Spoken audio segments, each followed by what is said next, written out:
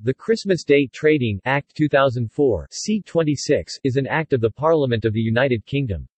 It prevents shops over 280 square meters (3,000 square feet) from opening on Christmas Day in England and Wales.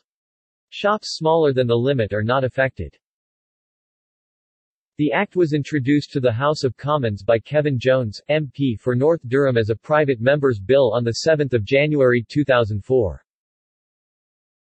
The aim of the Act was to keep Christmas Day a special day, whereby all major retailers would be closed. Although it was traditional for major retailers to close on 25 December, some retailers, such as Woolworths, began to open some stores in the late 1990s. Both religious groups and shop worker unions were against the idea of Christmas openings, leading to pressure on the government to pass legislation to prevent the practice.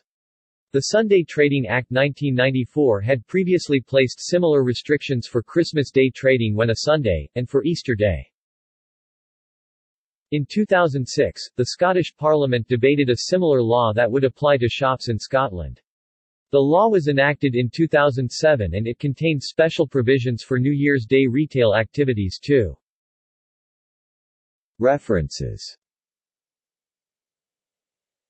Halsbury's Statutes.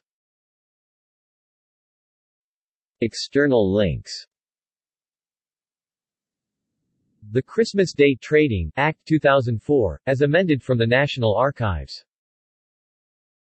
The Christmas Day Trading Act 2004, as originally enacted from the National Archives. Explanatory notes to the Christmas Day Trading Act 2004. Department of Trade and Industry Factsheet.